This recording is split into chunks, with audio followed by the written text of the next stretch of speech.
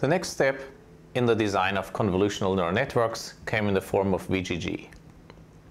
VGG stands for the Visual Geometry Group in Oxford, and they, well, looked at progress in computer vision. They read the AlexNet paper, and they thought, well, okay, if AlexNet improved on LeNet by being bigger and better, well, why not just make it even bigger and even better, and then maybe you could improve and win more competitions. And that's exactly what happened with VGG. So let's have a look at how this looks like in detail.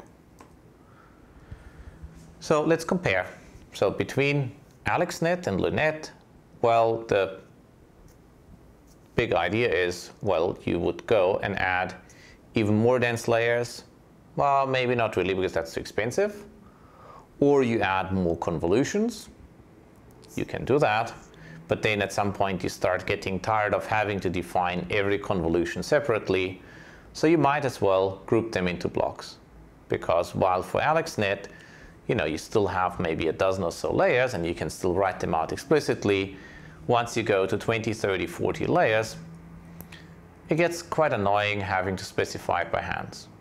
So the key innovation in VGG, in hindsight, is actually this grouping into blocks, which then turns into parameterizable, repeated blocks that are used for computer vision.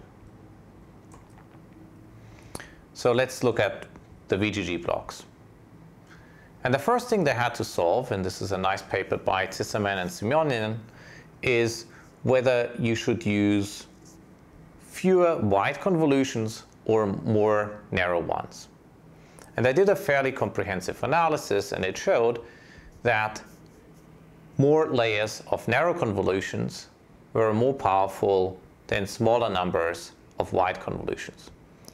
This tends to be a trend overall in deep network designs, that a larger number of compositions of simple functions turns out to be more expressive and more able to fit meaningful models than a small number of, well, shallower models.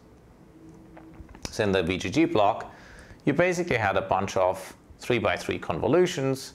If you padded them by 1, it didn't change the size of the input relative to the output. And then in the end, you have max pooling of 2x2 with a stride of 2, which would halve the resolution. Now, if you stack several of those things together, and in the end, well, you have the dense layers that are identical to AlexNet, well, then you get VGG. And you get actually an entire family of different such architectures simply by varying the number of such blocks that you will combine.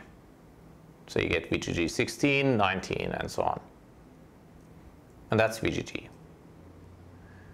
So the overall progress, if you think about it, is that in LeNet, people used 2 convolutions and pooling layers and 2 hidden dense units.